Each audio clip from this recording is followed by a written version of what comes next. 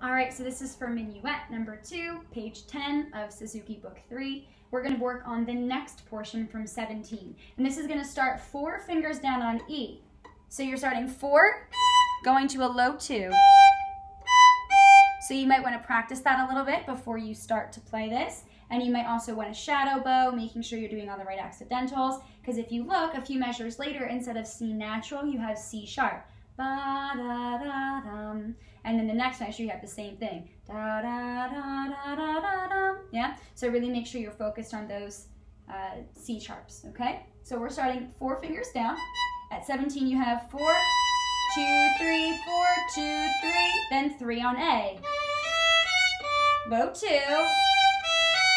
3, high 2, C sharp, slur down, up, down, up, down, up, down, up, C sharp, D, and again that's up, down, lift, then you have D, G, F sharp, G. Notice they have the sharp marked there, okay? Nice courtesy accidental, so you can make sure you play high 2. So you have D, G, F sharp, G, stretch just like we did before.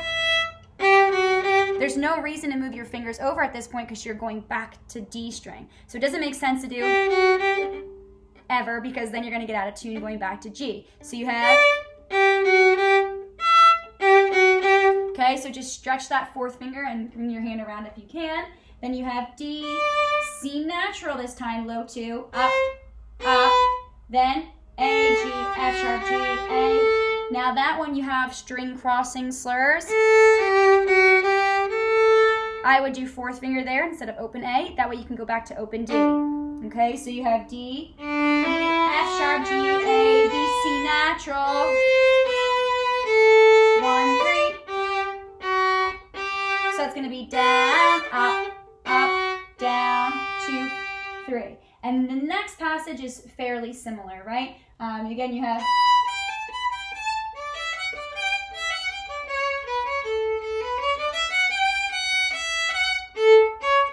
like we already did before, okay? And that should take you into just before the minor section, and I'll make another video for you on that, okay?